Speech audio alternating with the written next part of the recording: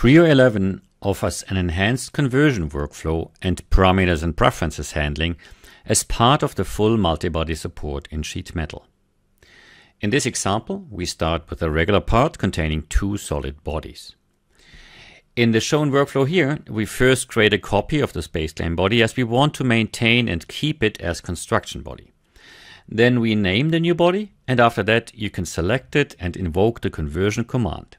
In our example, we want 6 outer surfaces to be converted to the first Sheetmetal body.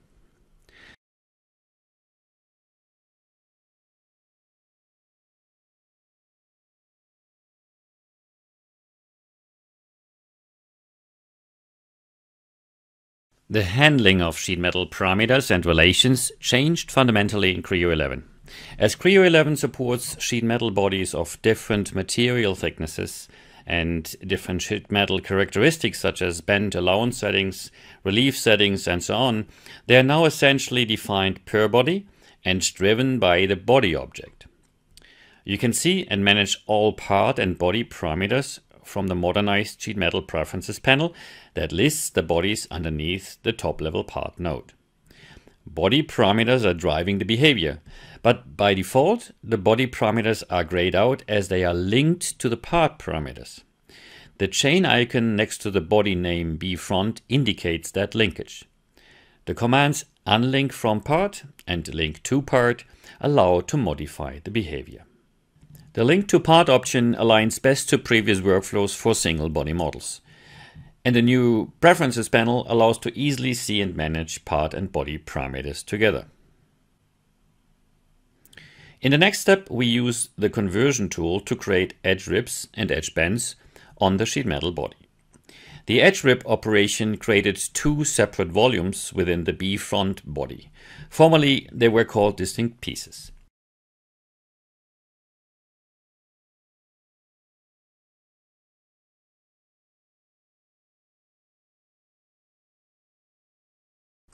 Similar to regular part mode operations, we can now use the split by volume to split out one volume into a new body.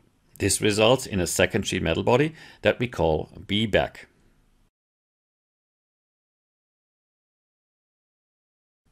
As next step, we create 2 more Sheetmetal bodies for the sides.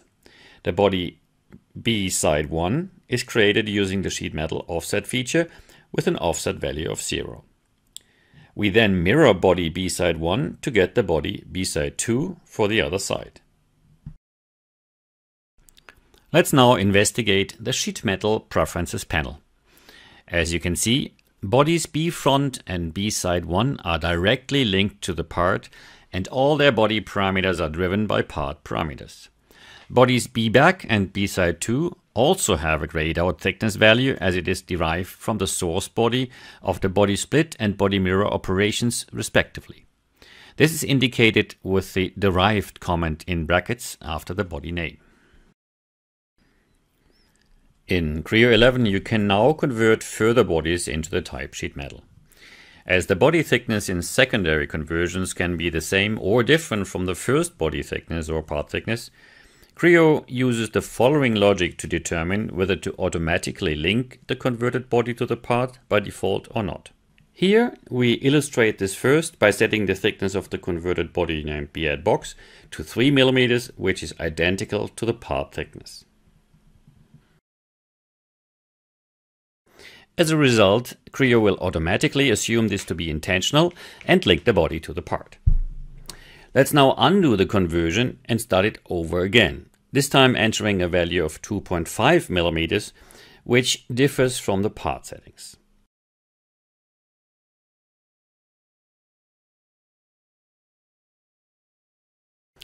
As a result, the body is not linked, showing a thickness value of 2.5 mm in contrast to the part thickness of 3 mm.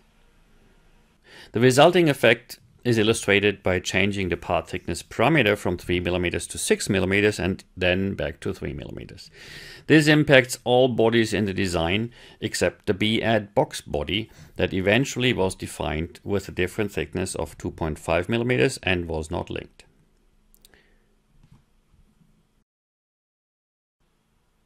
Creo 11 multibody concepts expand conversion capabilities and parameters handling to optimally support full multibody flexibility inside a sheet metal design part.